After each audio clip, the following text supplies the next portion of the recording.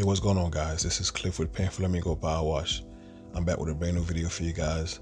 Today we're gonna be cleaning the wooden fence.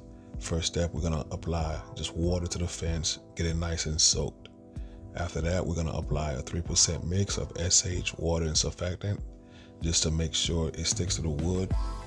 And then we're gonna let that dwell for about 10 to 15 minutes. After the dwell time, we're gonna rinse it off with our white tip, staying about a foot away from the surface, making long strokes without stopping in the middle. After that, we're gonna apply about 1 pound per gallon of oxalic acid and water.